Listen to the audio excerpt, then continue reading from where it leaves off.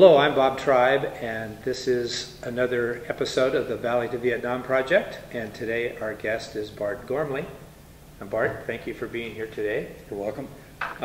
Bart was with the Air Force from 1967 to 1971, and he was a medic.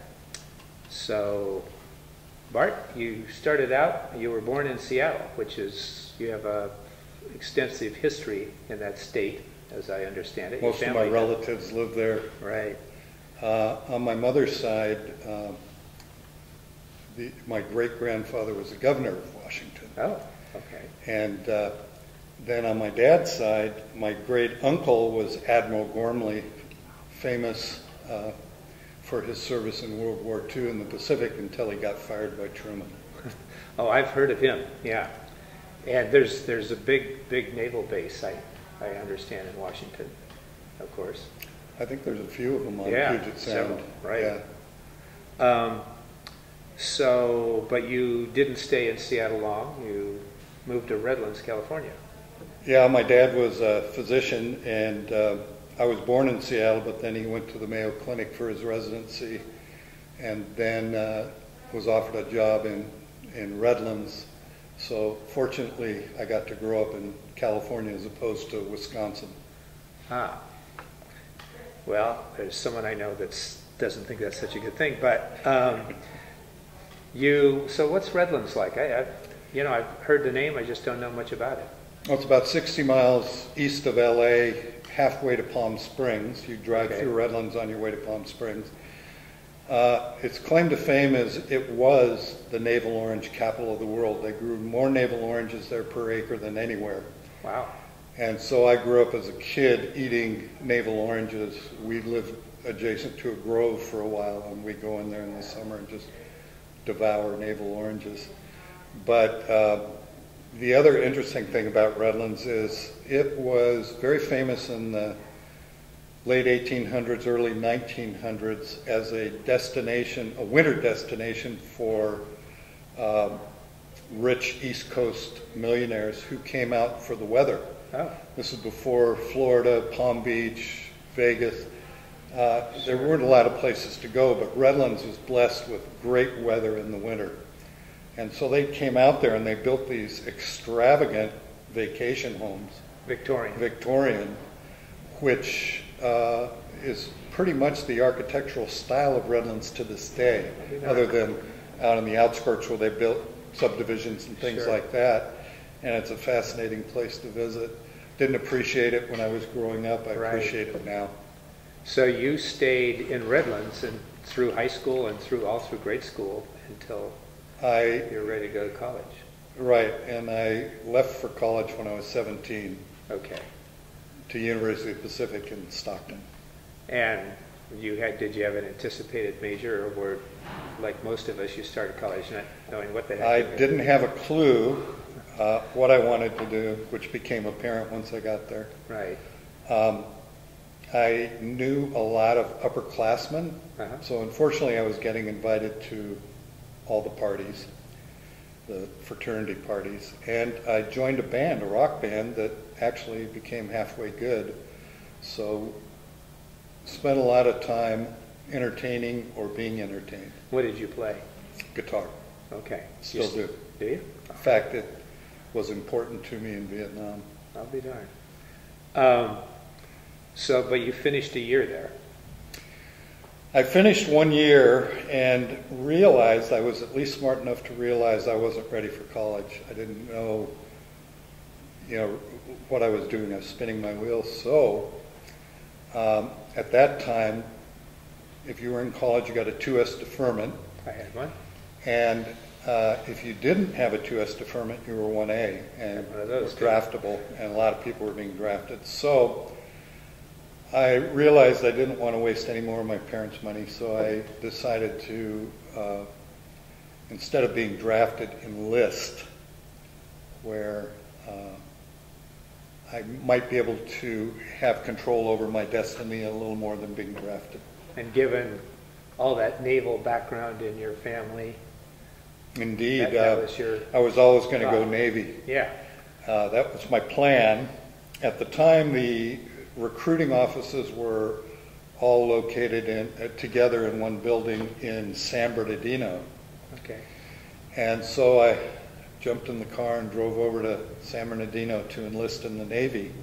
And I got to the building, and the naval office was closed for lunch. And I didn't want to drive all the way back to Redlands, so I decided to wait for them to come back. And to kill time, I wandered into the Air Force recruiting office. And the rest is history. So they talked you into it. Exactly. One of my motivations was not to go to Vietnam. So I figured the Air Force was as good as the Navy for that. It's probably lucky for me that the naval recruiter wasn't there, because I would have joined the Navy. And when it came time to pick a job, I would have picked corpsman.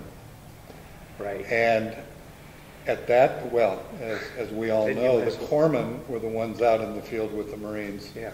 And I have great respect for those guys. Took care of a few of them that were wounded. But I joined the Air Force. Interesting. Just as an aside, we had one fellow in here. We've interviewed several Marines, but he told this very emotional story about his corpsman who was wounded when they were up in I Corps. And I'll tell you, I choked up. I couldn't continue for a bit. But you're right. You would have ended up as a corpsman. They were amazing.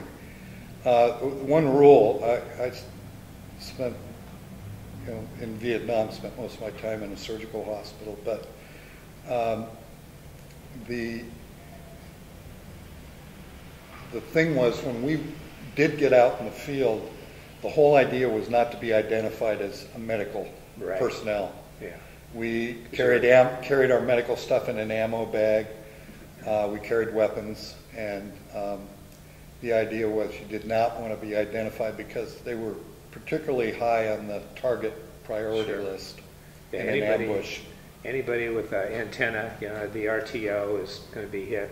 Anybody given handed arm signals is denoted as a leader, and they're going to be hit. So yeah, but medics, that's true. So why don't you tell us a little bit about all your Air Force training before you went to Vietnam? I went to basic training, discovered I couldn't march. I'm a head bobber. Oh yeah. And the DI finally figured out that I was not faking it. I really could not make my head stay level. So he decided to make me the guidon bearer for the squadron, where I'd be out in front carrying the flag. But that made it worse, because then the flag was going up and down. Well, maybe it was supposed to. You could always, yeah. So I became what they called a heat guard, because this was in the middle of summer in San Antonio. Oh yeah. And during drill, a lot of guys would faint, and my job was to run out there, drag them off the drill pad into the shade, give them salt water, or give them salt tablets and water, and that was my job. So that was good. But during the course of basic training, you're tested to see what your aptitude is. Right. And for some reason, I tested very high in electrical, even though I knew nothing about it. I also scored a perfect score in the general category, which included intelligence and medical service technician. Right. And my initial thought was to go for intelligence, because they said that the job you would be sent to Monterey to the military language school. You'd be taught a language, then you go out and work in intelligence. So I had visions of learning French and being stationed in Paris. Somebody older and wiser told me, no, you'll learn an obscure Chinese dialect. You'll be stationed on the border of Mongolia somewhere, monitoring radio broadcasts. That's what your job will be. Yeah. Well, that didn't appeal to me, so the next one was medic, which I decided to go for. Admirable. And the medical training is pretty extensive. I know in Special Forces, our medics would train for 9-10 months. And you took the very best of your people to be the medics.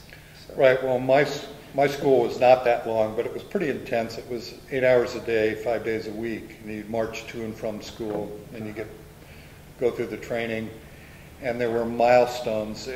They'd test you at a certain point, and if you passed the test, the first level was 3 level. If you passed that, then you kept being trained. If you didn't pass it, you were shipped out somewhere. The next level was 5 level, and the top level was 7 level. And I made it through 7 level training. Okay. And at that point, you got assigned. Now, was that at Lackland also, or is that someplace else? No, it was in Wichita Falls, and I'm just blanking on the name. Okay. I can get you the name. No, that's fine. So from there, once you finish the medical training, then the next step is for you to be assigned someplace. Well, I had put in for overseas assignment.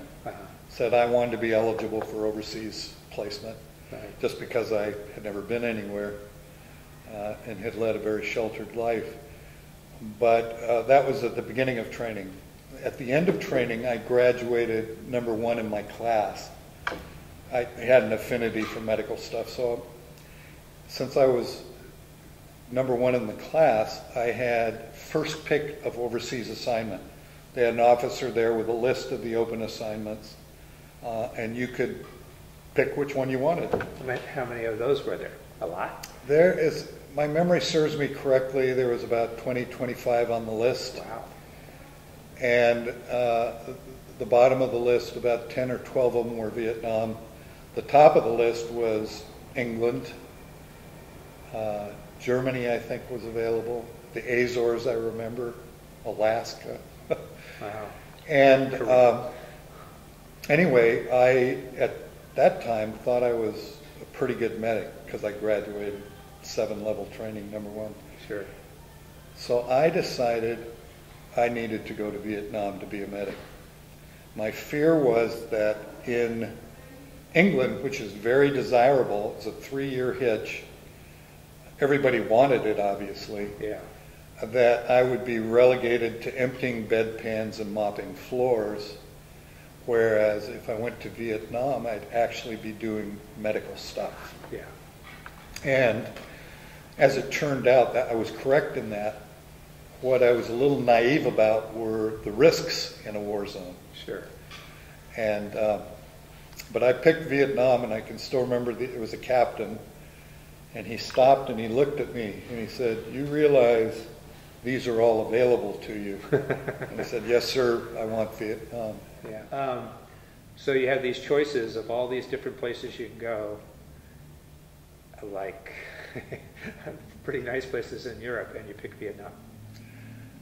Well, it seemed the smart thing to do if I wanted to be a medic. Yeah, and I wanted to be a good medic. Sure. So I don't think it really dawned on me that maybe that wasn't the best decision I could have made. Yeah. But as it turned out, in my case it was.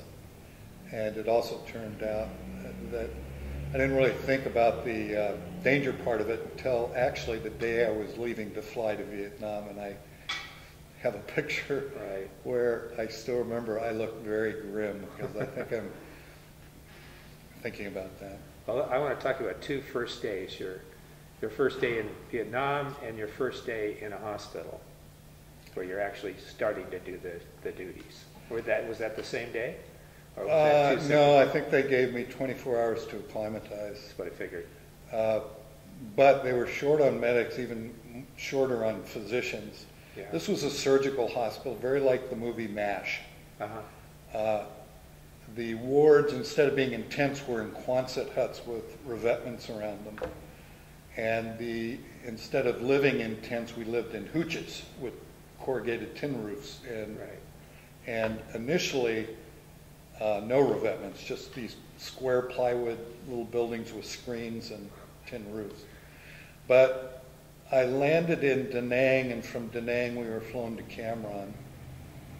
And we got there, this was February, at about 2 in the morning. And I remember stepping off the plane, initially thinking I'm going to get shot as soon as I walk off the plane. But shortly thereafter, I decided getting shot wouldn't be my demise. It was the heat and humidity.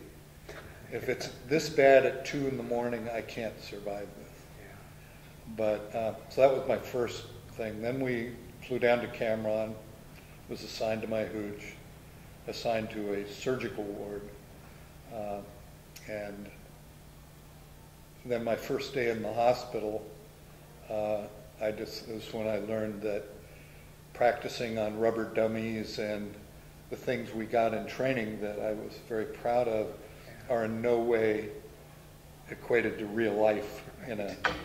And I think the first day I was there, I can still remember my first job. It was a Army guy, had been shot through the shoulder, through and through wound. My job was just to irrigate the wound with a catheter and a big syringe thing with saline, just to keep the infection out. And I found that to be, I mean, I was a little queasy that first day. Right. But I got over that very quickly. But that was my first day, irrigating a bullet wound. Yeah. So now you mentioned when we talked earlier that you were really at a casualty hospital, at a primary hospital, I think, and then also you said you did med-cap duties. Well, yeah, the MASH hospital I did most of my career, but then I transferred into a unit called 26 Casualty Staging, where we did air-evac, flew in Hueys, went out to the field to pick up patients, or sometimes just transferring patients down to Tan Son Nhut in Saigon. So you hump the litters onto a C-130 and fly down there and then fly back. But mostly it was in the Hueys. And then I had a couple of respites, one working with an Army med-cap team. And that was one of the operations to win the hearts and minds of the people by going to villages, setting up shop with an interpreter, a couple of medics, a couple of Army guys for protection, supposedly. Yeah. We were an amphibious vehicle going up rivers to these little fishing villages. And then having the villagers line up, and if they had medical issues, taking care of them. If they needed soap, you give them soap. If they had needed something lanced, we'd do that. If we found something bad, we'd try and talk them back into coming back with us for surgery. They never did. Yeah. But did that for a while, and it turned out, I was a little nervous about it, but it turned out to be pretty safe duty because the VC knew what we were doing, and basically what we were doing was supplying the VC. They would, one time when we hadn't even gotten around to bend in the river and you saw them coming out of the trees, they collect the pills and the soap and so on. Right. So they didn't shoot at us because they didn't want to stop that. Sure. Well, now, you must have performed all kinds of different procedures when you were in the hospital. Everything. Why don't you give us a feel for what that included? Well, when I first got there, it was the Tet offensive of '68 had just started. Yeah, you hit that right on the nose. So we were, from almost day one, I was having to deal, as were the other medics and the few physicians, with mass casualty situations. I have one vivid memory of we had gotten so many in at one time that they had, of the deceased guys, body bags outside the Quonset hut because there was not enough room in the morgue for them. So we had body bags lined up outside, and that was pretty stark. But sometimes you're doing easy stuff like cutting out shrapnel and sewing them up later because you left the wounds open, so you could pump them full of antibiotics. Infection was the big problem over there. But sometimes with the mass casualties, that was pretty intense. On occasion, we as medics were required, and this was the hardest thing to me, to triage. And triaging, as you probably know, is basically deciding who you're going to work on and who you're going to let die. Right. And, I'm 18 and having to make a decision like that when the guy's looking at you is very difficult. Yeah. And that's probably the one thing that still gets me. Right. But a lot of trauma, and you have to learn how to get used to that trauma, or you have a hard time psychologically. Functional. And fortunately, I mean, I came up with a way of doing it. I saw medics get shipped home under sedation because they couldn't deal with it. The way I dealt with it was, there was a senior guy getting ready to rotate back home, and he had told me, do not make friends with people you're working on, because you're going to lose some of them, and that's difficult if you become friends with them. So I had to become a little callous, and I sort of compartmentalized all that to this day. Yeah. And I started looking at the body as a machine. The blood was oil. The guts were parts. Yeah. And that's the way you just got right in there and did it. Yeah. Keep your emotions out of it. And, that's the only way to do it if you're going to be efficient, because sometimes, especially in mass casualties, you don't have time to go through the process. You just got to get in there and do it. I imagine there were times, too, when there was no physician available, and you essentially became the physician. Exactly. We did all the cutting and sewing of minors. When I say minor, when no major organ or system was involved. Shrapnel, we'd be the ones to go in, take it out, sew them back up. To this day, I'll bet you I can suture better than some doctors out there, because we did it all. Right. And then you had pediatricians that were working trauma that had been drafted and were not happy about it. Yeah. One of my good friends in the MASH hospital was a neurosurgeon who I still remember, and he was very unhappy with being drafted, did not like being in the military, Right. and showed it. But they couldn't afford to discipline him because he was the only neurosurgeon. Right. And but we did a lot of things. We set bones, we put casts on. We did it all. There were some funny things that happened.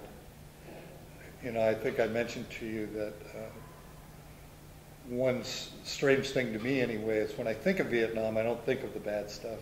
I think about the funny things that occurred while I was over there. And there's a lot of those.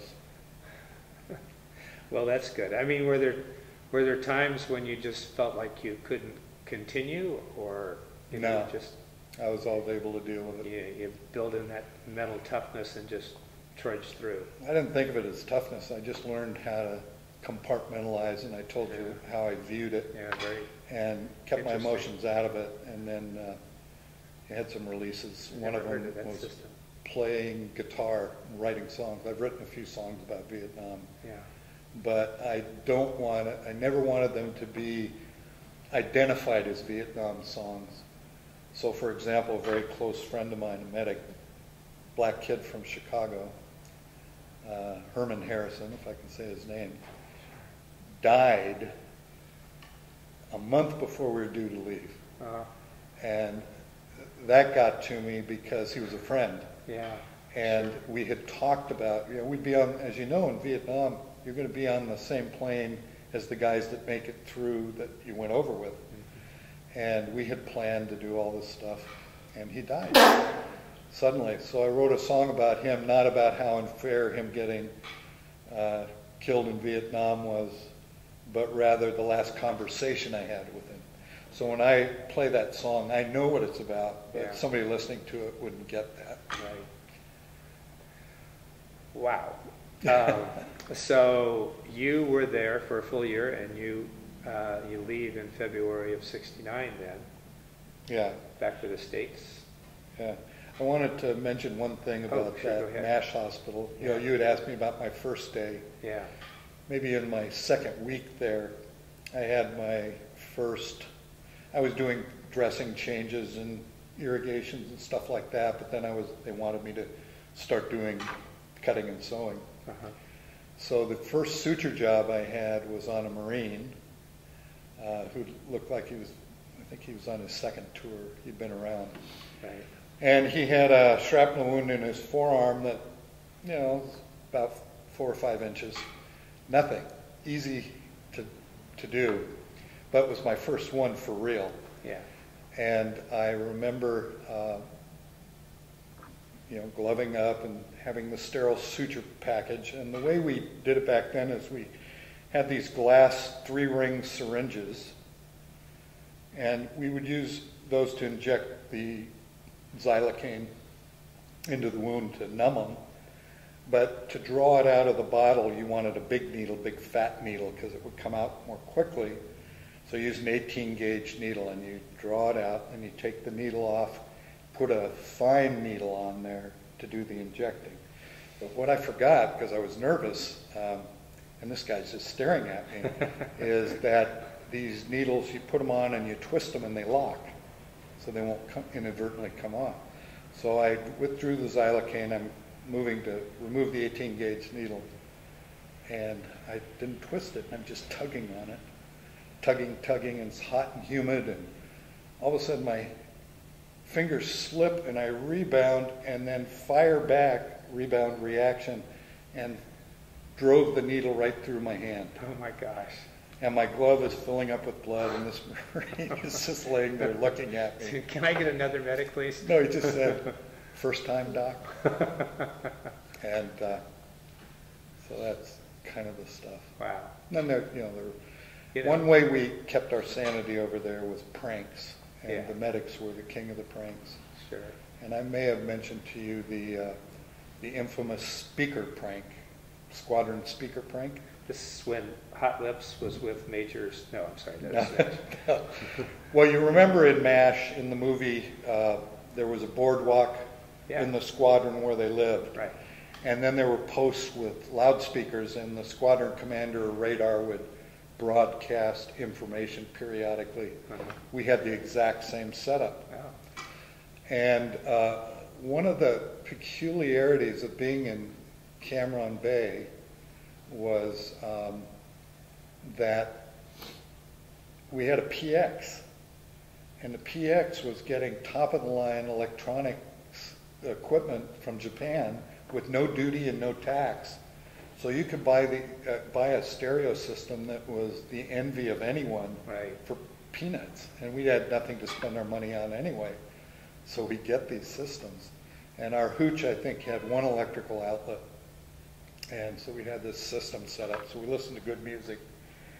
One day, somebody thought it would be funny to, in the dead of night, wire our system, which we had built an attic, and we kept it up there. Wire it to the loudspeaker right outside our hooch and tie into the whole speaker system, which was done. And at 2 in the morning, a few nights later, opened up with some very loud rock and roll, which was like watching killer bees leave the hive of mostly lifers running around trying to figure out what had happened. Right. And never got caught for that one, but that was the kind of stuff you did. So it wasn't too different from MASH in a way. No, and then 26 casualty staging, that was quite a bit different. I learned early on that Hueys don't have armor. Yeah. And that when you're flying over the VC, they like to shoot, and had taken care of a couple of guys that had been shot right up the rear end, sitting in a Huey while it was flying. So when I got assigned to 26 casualty staging, I immediately went looking for a piece of armor plating, and I found a square piece about 1.5 inches thick. And I used to lug this each time I was going out on the helicopter. I'd lug it to the helicopter and put it down and sit on it. You know, I know a lot of the infantry guys sat on their armored vests when they're in helicopters. Exactly. So anyway, you eventually, after a year of this, come back to the States and should have gotten your choice of any place you wanted to go. That's correct. When I had volunteered, the guy told me, well, at least you'll get your assignment of choice on return. So I put in for California, being from California, and two of my friends that were the same rank. By this time I was sergeant. That's one thing about Vietnam. It was good for promotions and for ribbons. Yeah. And two of my friends, both from Texas, both sergeants, put in for Texas. Well, naturally, they both got California, and I got Abilene, Texas. Yeah, that's the way the system works sometimes. And I really was upset about that, so I went storming into the squadron commander, and he said, "Sergeant, it's level of training, it's not rank." Ah. And that's where my 7 level of training betrayed me, because these other two guys had 5 level training, and the job in Abilene called for 7 level. So there I was. You know, pretty amazing, a rational decision made in the service. I didn't see a lot of those. But, so what were you doing then in Abilene? Well, I arrived. I don't know if you've ever been to Abilene, but don't bother. Yeah. I just was still upset about it, and so I was reporting in to the big hospital there, and the hospital commander and the first sergeant were talking about somebody. They needed to find somebody for a temporary duty assignment in Louisiana, Shreveport, Louisiana. And I went, "What about me?" Because I knew I was going to hate Abilene, so I figured anything I could do to lessen the time there would be good. So I went, spent 6 months in Shreveport, Louisiana. Then I had to go back to Abilene, and this was more military-like. Here I am, a medic from Vietnam, trauma experience, complete trauma experience. They put me on the OB-GYN ward for the wives of people on base.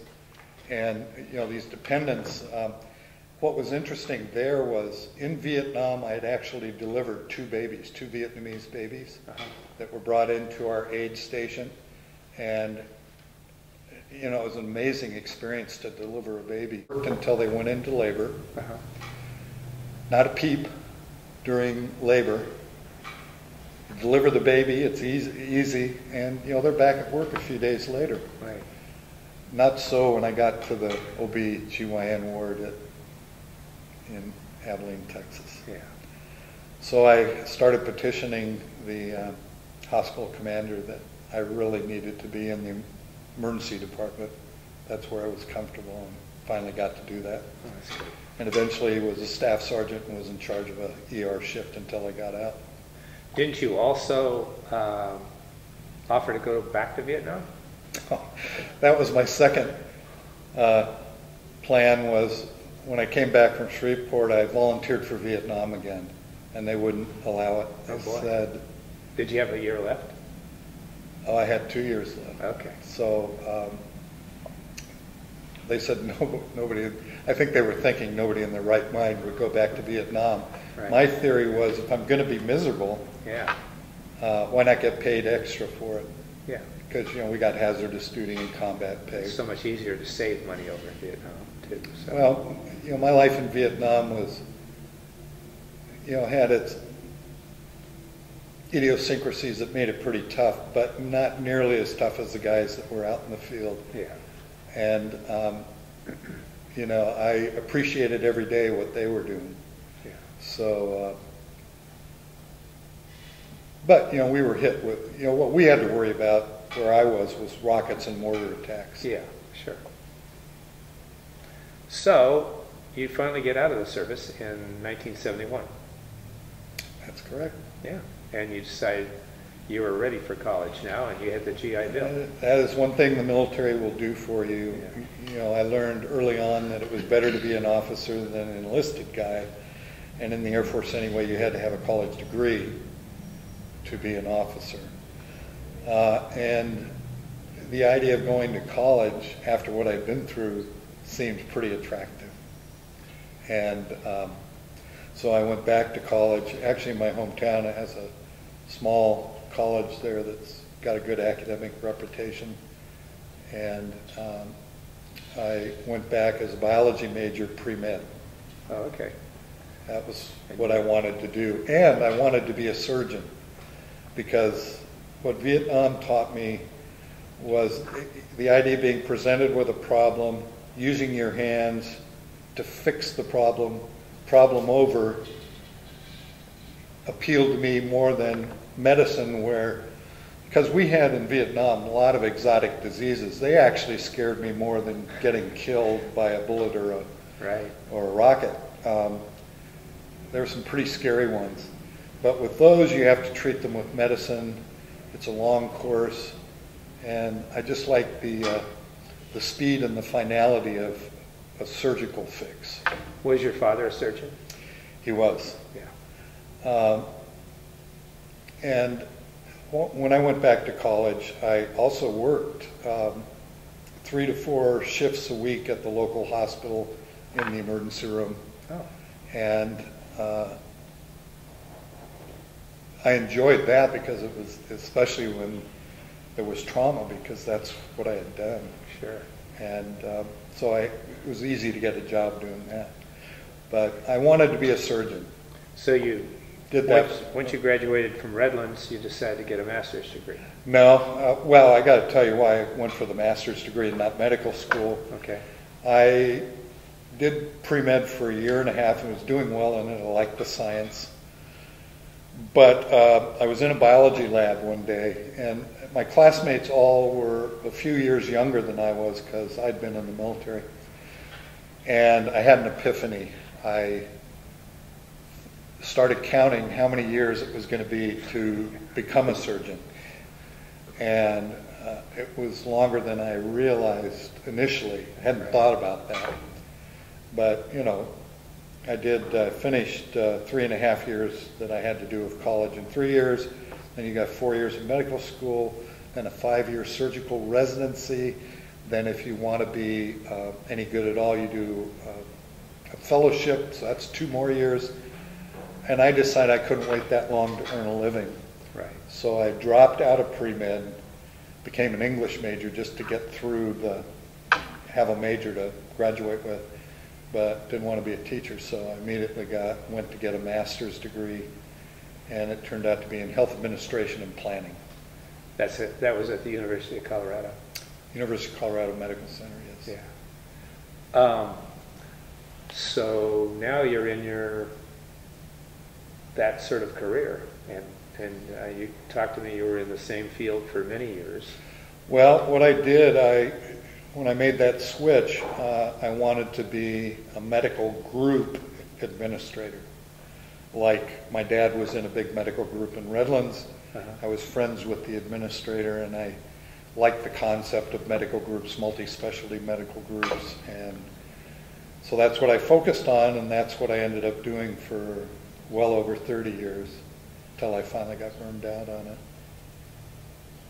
And then you switched to something kind of related. I joined a very large national insurance company that provides insurance for physicians.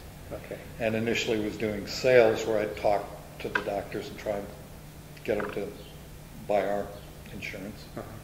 And enjoyed that. And now I work with all our agents in California, keeping them productive. Okay. Well, I guess as a sort of summary, I mean, I just asked, how do you feel that Vietnam changed you? Well, it's interesting. It definitely changed me. I think you had asked me, the questionnaire asked if we had participated in any peace demonstrations. Oh, sure. I never did. Even though in Vietnam we wore peace symbols and beads, but I didn't join any demonstrations. However, upon return, flew into San Francisco. I had a girlfriend when I was at UOP that I had encouraged to go to Cal because she was so smart, see if she could get a scholarship, and she did. So I decided to hitchhike to Berkeley to see her. Although she was very unhappy with me when I enlisted, and when I went to Vietnam, sort of lost contact with her. Right. And I got to Berkeley just as a giant demonstration was going on. There were helicopters, there were tear gas, there were thousands of students and hundreds of police. And even though I was in civilian clothes, I was obviously military and was getting some bad remarks from some of the demonstrators. So I just got out of there. Yeah. There were some things initially, and actually to this day hold true, that I noticed. When I went back to college, I was very uncomfortable having people behind me. And every class I had, I took a seat in a corner with walls behind me. I was just more comfortable that way. Yeah. And to this day, I'm more comfortable with nobody behind me. I don't know why that is. The other thing that made me nervous were firecrackers. Like ladyfingers, it sounds too much like automatic weapons. Yeah. And so I don't jump at it anymore, but I really did for a few years after Vietnam. Yeah. But I used to think I'd start reading about post-traumatic stress, and said, well, I don't have any of that.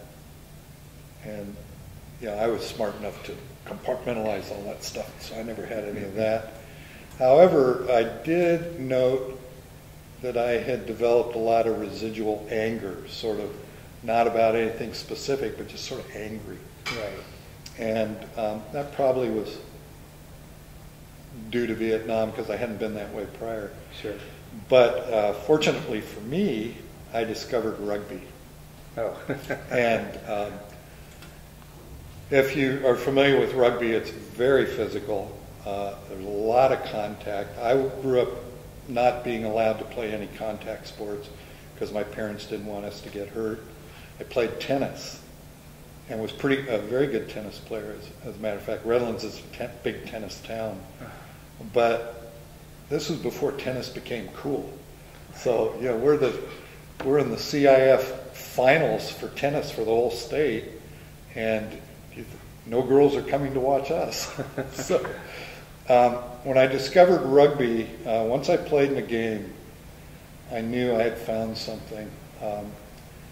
And you go into a game angry, and you have this stuff sort of boiling around in your brain, and you finish a game and all that's gone. So I played rugby for over 30 years.